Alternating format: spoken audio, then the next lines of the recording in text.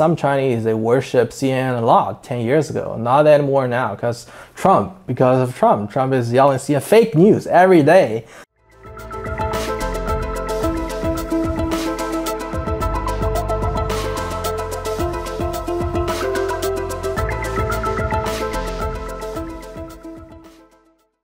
Welcome to Overlap, brought to you by Breakthrough News and WaveMedia. My name's Lee Camp. I'm the former host of the TV show Redacted Tonight and the current host of Dangerous Ideas and the most censored comedian in America. Overlap is a global conversation show with rotating hosts that is based on a simple concept. While U.S. elites are working to build a new Cold War with China, this show seeks to do the opposite and show how much we all have in common. So I'm excited to be joined by Zephyr, a content creator on YouTube and the popular Chinese social media site Billibilli. Welcome to the show, Zeph. Thanks, Lee. The audience in the U.S. Yes, it's excited to do this. Another unique aspect of this show is that it kind of has no host, or it has two hosts. So we'll just go back and forth, chatting with each other about the topic at hand, which is the indictment of Trump and his allies, his co-conspirators. Former President Donald Trump is among the indicted, marking his fourth indictment. You know, if he gets another one, I think he gets something free, free car or something. He and 18 others are charged under Georgia's Racketeer Influenced and Corrupt Organization Act, RICO, asserting that they worked together towards a common criminal goal. And for those of us here in the United States, when we hear RICO, we usually think of the mafia. That's usually what was used to charge many mafia members. The indictment outlines various attempts to reverse the election results, including spreading false claims of election fraud and submitting fake pro-Trump electors to Congress. So to get started, I'll throw a question to you, Zeph. How was the Trump presidency? How did it change China's views on America, or your average Chinese citizen's views of America?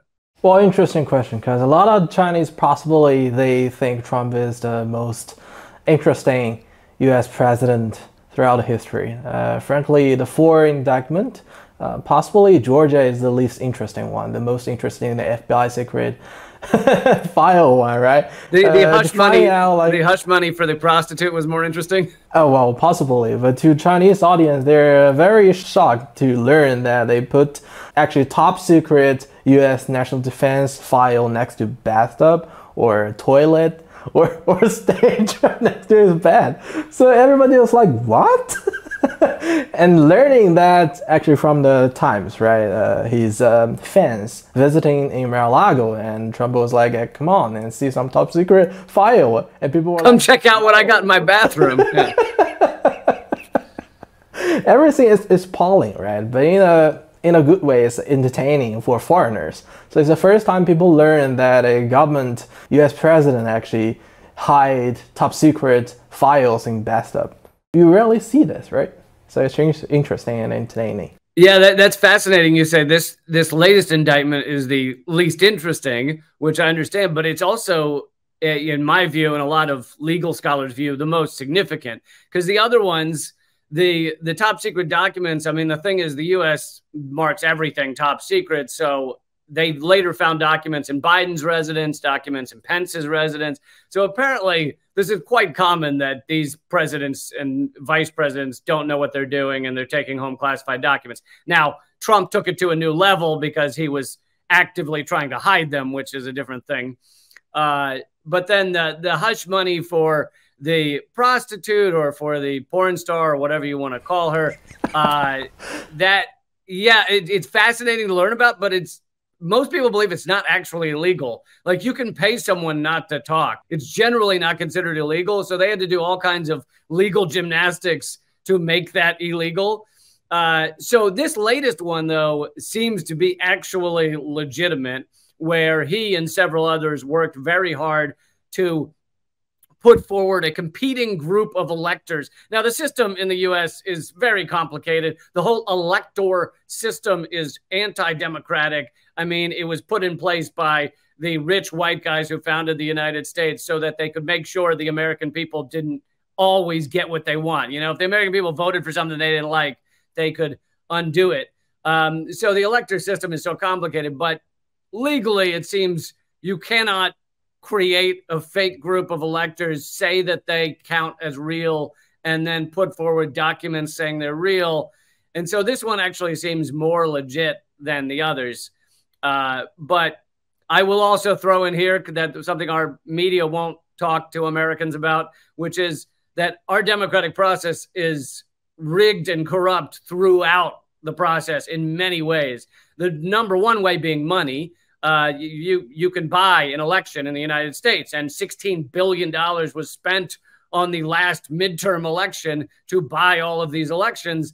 Money's important. Media is a huge factor of it. Trump gets loads of free media, which is why he got elected in the first place.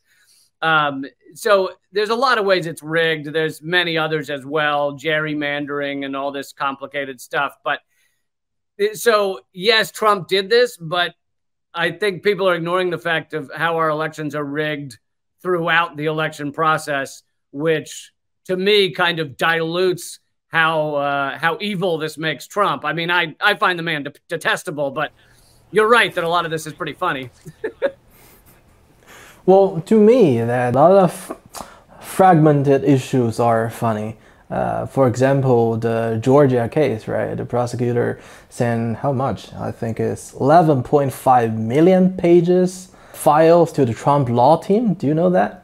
Yeah, I don't know the number. But I think they possibly run through it ChatGPT or something, and I would assume they actually said in ChatGPT, oh, this is for some law stuff, and make it unreadable for other ChatGPT software. Just so when the Republicans, the Trump law team, trying to use ChatGPT, speed up their reading, and they couldn't do it, right? Well, that's the other thing is our legal scholars, our lawyers will use all kinds of tricks like that. Another one they'll use is they'll keep pretending the trial is going to happen so that all the lawyers and everyone has to fly down to Georgia and they all show up. And then they go, oh, no, we're going to postpone it. And then they all have to fly back home. And it's a gimmick used to just tire people out. They spend tons of money. It's all ridiculous. But I wanted to ask you, do you think your average Chinese person viewed the elections in the United States as like fully legitimate and democratic before Donald Trump, and now they have questions? Trump is in a way a very major phenomenon to make the paramount of US as somewhat a symbol for democracy in the world less holy in my mind. But if we look at the trend of history going the past 10 years, I can say Trump is not the big stuff right here. There's reason why people don't think US is symbolizing whatever democracy or freedom, liberty anymore. So a lot of people hate Trump, think he broke the rule or whatever. But if you look at the trend, people just don't think US is that free anymore. Yeah, that's absolutely true. That Trump kind of revealed something that was going on for a long time, and the U.S. has been coupping other governments, other nations in a bunch of different ways. Sometimes outright assassination, but sometimes economically or other ways for years and years. Trump, that didn't start or end during Donald Trump. So I think you're right that he kind of revealed something that's been going on a long time. In terms of corruption of officials, if an official is corrupt in China, are there methods to stop them from being a government official, and how good are those methods? Well, I think most commonly it will be public reporting to somewhat committees, and they'll do a fully very strict and formal inquiry to find out whether he is corrupted or not. This is very common right now because a lot of these people got money, and due to the party principle, they cannot use their money to exchange foreign currency. So go to US, go to Europe, go to casinos. So they have to use their money in China. At that time, when they use the money that much, his income or her income does not pair with their buying, then people will report to somewhat committees saying, this guy seems suspicious or she looks suspicious. Yeah, it's funny you mentioned the income, because in the U.S., the when officials get into the U.S. government, they suddenly become far richer. Someone was pointing out that Nancy Pelosi is worth like $100 million, but if you were to take the amount she makes from government, she would only have, you know, like $8 million over her entire career. So, you know, we've seen this again and again, that being a government official in the United States allows you access to stock information so that you can then basically do insider trading on Wall Street, whether it's always called that or not. That's some public secret, but my audience are shocking to learn that Nancy Pelosi's husband got DUI, right, and rode in a car crash and showed a permanent whatever police friendship card. Right? This kind of stuff is very popular on Twitter. I checked, like, for 1,200 something posting, they have inferior or superior friendship card than their friends. It's some whatever, I don't know, like a party showcase. I have a superior friendship card with some policeman, a higher ranked policeman in the neighborhood, right? And Adams, the New York mayor friend, is saying to a senior officer that someone showing a friendship card with him, you must let him pass, right? The DUI, whatever, I don't care. And the guy was like, there is this thing called integrity, right? He went on New York Times to say there is this thing called integrity. Not because he's that much of integrity, but in the weekend, say, neighborhood, everybody got a friendship card. All kinds of friendship card with this policeman, with that policewoman. Just those superior got the captain saying, you must let them pass. And the guy was like, no, one day, he was not in best temper or whatever. No, I'm not letting him pass. And the captain was like, okay, you're moving to the night patrol. Like police VIP, right? I hadn't heard of the friendship cards, but I know that a lot of people that are part of the police fraternity or connected to it, they'll put the stickers on the back of their cars and that type of thing. And then police generally won't pull over someone with the police fraternity sticker on their car and things like that. So there's a lot of favoritism. Absolutely. Do you think people in China think that Trump will end up in prison, or that he could win the presidency again? Or I look into all these four cases deeply, and I do shows, explanatory shows to my audience, explaining why he can still get elected and even in prison, right? When CPUSA, actually not CPUSA, but the Social Party of America, right, got elected in prison. And that time, my audience was like, okay, so this guy can still get elected in prison. And people in China, or in the majority in the world countries, jail or other facilities is somewhat judicial and very formal, right? But they're very shocking to learn that in US, some prisons are listed companies. And government would go to some prison like, oh, we're hosting less prisoners, inmates than before. We need more prisoners. Yeah, corporate. California government, right? $1 per hour, and you go fire extinguishing out there. So it's, yeah, that's somewhere very shocking to learn. Yeah, there definitely are different types of prisons in the U.S. Yeah, you're talking about the for-profit prisons where the states are obligated to have a certain number of people in prison and by the contract.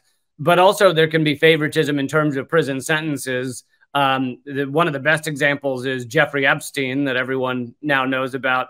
When he was first convicted of pedophilia, or whatever the charge actually was, they ultimately sentenced him to like a year or something, but he was allowed to leave prison to go to his office. So he was showing up for prison for a few hours, then going to go to work, and then coming. Like, it's just ridiculous. So in the United States, you can run for office even if you've been convicted. Some states, they're saying some states may try and pass something to stop him from getting on the ballot if he has been convicted. But constitutionally, it seems, and you know, legal scholars debate on some of this, but it seems there's nothing that could stop that would necessarily stop him from being elected president in prison or from prison. So, or even while his trial's going on or something like that. So it's a big question mark as to, even if this goes through, as to whether it would stop Trump from winning. Well, the important problem here is I went through several articles from Harvard University professors talking on WAPO, arguing whether it's possible the Georgia, because it's state felony, right? Let's say Trump got sentenced to the Georgia state prison and stayed in prison, he got elected. Is that possible that those foreign leaders go to that prison and meet Trump? Or is it possible, like Epstein, he can make his home like a prison, right? And so how about make White House a prison and make all the USSS, right, the security services, in the prison, and there's the state police, whatever, looking at him signing whatever files, medals, make a press conference all in the cell, right? Just make a big cell. Think about that. What kind of freak show is that? Will he be allowed to have the classified documents in his prison cell? Do people do Chinese people think there's like a huge difference between the way Joe Biden leads the United States versus Donald Trump, or do they feel a lot of it is fairly similar, except Trump maybe is funnier? So we actually went through article by article how much Trump was making sure to hurt China, those sanctions and stuff. A question raised is, if Joe Biden was elected, before he was elected, right? Well, he actually withdrew those stupid sanctions, like 45, 75, what a punishable sanctions. My conclusion was very clear. He would not withdraw anything. And since Joe Biden got elected, actually the truth went out. He didn't withdraw anything. So to me, it seems like, okay, before Joe Biden got elected, every Democratic Party was like, oh, Trump is out of his mind, he's sanctioning, he's stupid, whatever, drinking bleach. But when Joe Biden got in office, he didn't withdraw anything. So what's the difference between you and Trump? You're yelling Trump is stupidly anti-China, but you're doing the same thing, right? You didn't withdraw anything. Orally, okay, you're being nice with China, more wise, more sanity. But actually, on hand, I don't see any stuff, right? No, I think you're absolutely right. And it's a lot of Americans, though, they believe the words. So they think that Joe Biden is being more rational or more logical with China, but it's the same stuff. It's the same Cold War against China. It's the same economic war.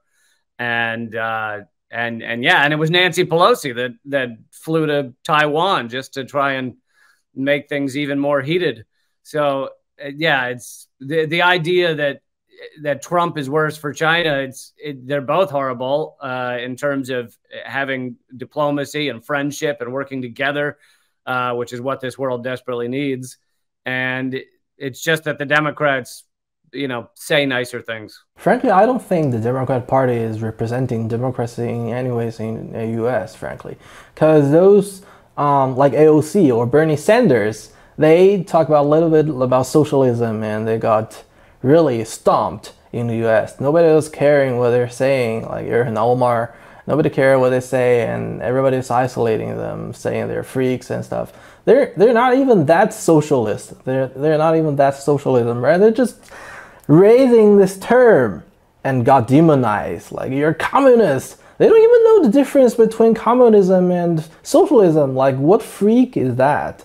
That's true, like Trump telling people to drink bleach. Everybody's mocking Trump. But why you're not mocking the Democratic Party? They don't even know the difference between communism and socialism, right? Stupid.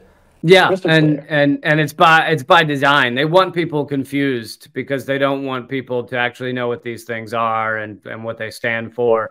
But Bernie Sanders was hugely popular before they, again, anti-democratically rigged the primaries against Bernie Sanders. They did everything they could, from, confusing people about polling locations.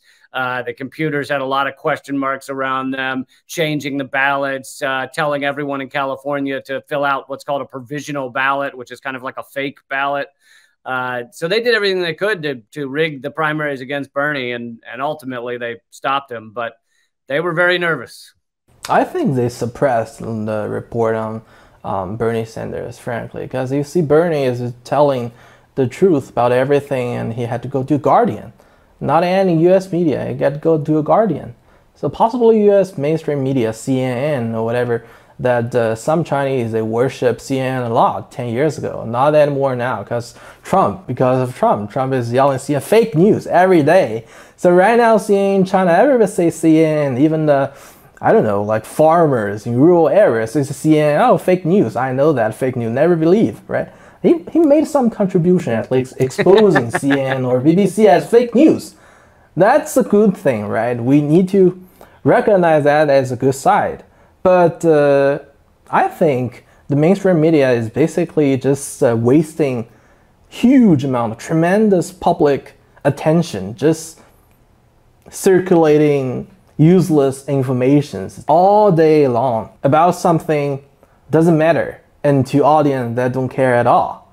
For example, the Florida building collapse, right? That case. And everybody is reporting how they rescue a small kitten and how the kitten is clean, how the kitten was meowing and everything, lovely, adorable, but nobody cares. The rescue team didn't rescue even a single human being. And everybody's like, oh, I rescued a cat, hooray. And this time the Hawaii, the Maui fire, everybody's like, I rescued the other pets, how we help the pets. What about those human beings? What are you guys doing, right? It's circulating all day how to help pets. What about the men? We care the men and women living there. What about the rebuilding? Joe Biden's like, oh, Zelensky, do you need more money? Yeah. This freak show, I don't get it. The grand circus. That's how we view everything going on right now, okay? Well, you're not wrong. The United States sends hundreds of billions of dollars to Ukraine for a proxy war with Russia, and meanwhile, we can't take care of our own citizens. We can't help people in Maui. We can't fix the bridges that are collapsing across the United States. We can't do anything for average citizens. 64%, I think, of Americans say they live paycheck to paycheck, never sure where their next paycheck is going to come from. And meanwhile, we're sending hundreds of billions to Zelensky in Ukraine. So, yeah, you're absolutely right. That's true, and it's the trending comparing to 50 years ago.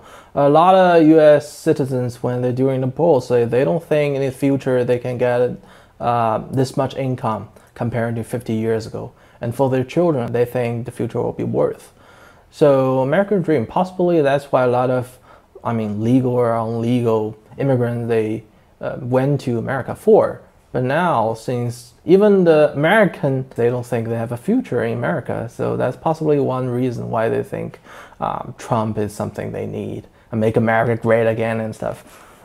If they think America was ever great in whatever historical area, yeah. To go back to the main topic here for a moment, Donald Trump, do you think that the Republicans, the other Republicans that are running, are they going to, and Republicans, I guess, across America, are they going to back Donald Trump considering the multiple indictments of everything? And does it matter in your view? Man, that's a good question. That's a splendid question I want to ask you. I went through a lot of articles talking who else can people elect? Ron DeSantis? Or in Trump's way, Ron DeSanctimonious. He only got like 10 or whatever 15% support. He himself think he represents conservative, but banning abortion is not conservative. It's anti-human, right? If you're not electing Trump, how about Ron DeSantis? In a way, I think Ron DeSantis, those slavery makes some slave good, not allowing any sexual teaching before primary school 3rd grade is anti-human in my point. So if you're not electing Trump, are you guys actually gonna elect Ron DeSantis? If in CNN opinion they anti-Trump this much, possibly they want people to elect Ron DeSantis. So my explanation is possible they think Ron DeSantis cannot win the campaign against Joe Biden. So they want Ron DeSantis to win the primary against Trump, and Joe Biden can easily beat Ron DeSantis when final campaign comes. In that way, possibly, I think other Republicans will support Trump anyways. Because if it's Trump, there's still hope. If it's Ron DeSantis, people in Seattle, people in, I don't know, Nebraska, in Maine, they possibly don't even know who Ron DeSantis is. There is a guy went on Wapo saying like, okay, I'm not a Trump fan, I'm not MAGA, whatever. I vote for Trump just because I know the guy. Other guys, Mike Pence, who even know who Mike Pence did? His vice presidency Without, if you know, he's from Indiana, he was a state governor, right? So if not voting for Trump, who else, the Republican, the conservatives, will vote? That's the real question. So I'm interested, and my audience are interested, if not voting for Trump, who will the conservatives vote if consider Ron DeSantis too conservative? I mean, yeah, some people are talking about DeSantis. I guess the only other one you hear much about recently is Ramaswamy, but I don't know that much about him. But these people all seem like monsters to me. I mean, they're all a horror show. But a lot of it is this kind of culture war crap where it's like, we don't like the gender sign on the bathroom. It's just like meaningless, dumb stuff that they can bicker over, and they act like that's everything, when in fact they should be talking much more about the larger issues of the world. But, you know, I guess there's a chance that DeSantis, by the way, DeSantis also oversaw U.S. torture at, I think, Guantanamo as a lawyer in the Army. So this is, you know, he's a horror show, but he's not nearly as entertaining as Donald Trump. Donald Trump's a far better entertainer. Well, his new opinion is very entertaining, saying the U.S. should send troops to Mexico and exterminate the drug mafia and stuff. You want to start a war with Mexico or whatever? That's out of the mind. It's not even like right or left. This guy was a lawyer even. Like, how did you get your degree? Like Mall University, you just pay the money and get a degree. Nobody, like, dude, come on, right? I think each one of them's looking for the most insane position to take so that people will talk about them, you know? So to win some media report, I guess. Yeah, it's the Kanye West strategy. If you seem insane enough, people will talk about you. But one thing you mentioned, though, is that the Democrats or the Democratic Party might be kind of pushing for DeSantis because they think that Biden can beat DeSantis. I don't know what Biden can do. I mean, he can barely speak. He can barely walk.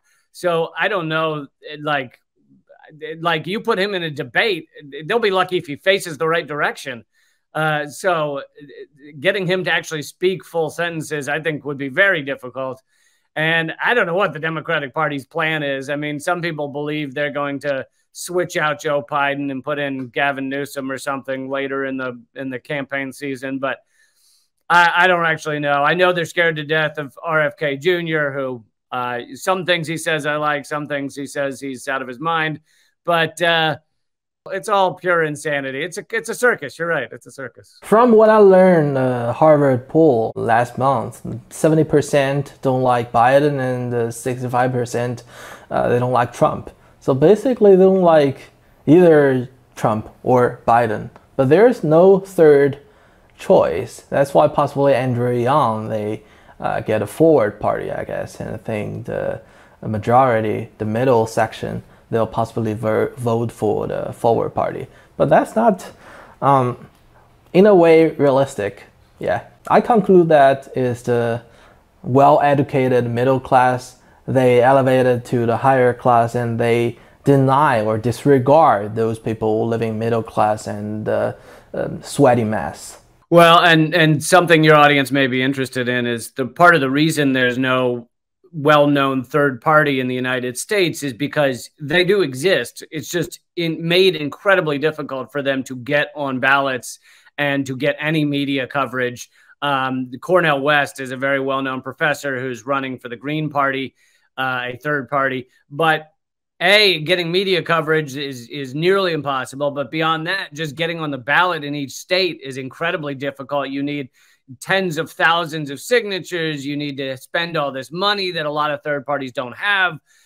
So the American system is designed to make it nearly impossible for third parties to get any traction. And that really is by design. So what I learned from CNN is their viewing rate actually dropped 50%, their target audience, after Trump left the office. So to me, it seems like CNN is whatever vampire sucking blood from all kinds of MAGA ideology and reporting on Trump. So in a way, they're enemy, but business-wise, possibly they're partners. You see the primary on Fox, right? The same. That is an excellent point, and I've made that point before, where CNN and MSNBC and many of the U.S. news networks act like Trump is the devil, and Trump's a detestable human being. But At the same time, they're the ones that actually get Trump elected, because they gave, in the last election, the one he won, they gave him 10 times as much coverage as Hillary Clinton and 16 times as much coverage as Bernie Sanders when Bernie was still in the race. So they give Trump all of this media coverage, just insane amounts of media coverage. And then they go, how did he get elected? How did this happen? All we did was talk about him every minute. So they have themselves to blame, even as they run around and blame people like me and censor me and delete my YouTube channel and stuff like that.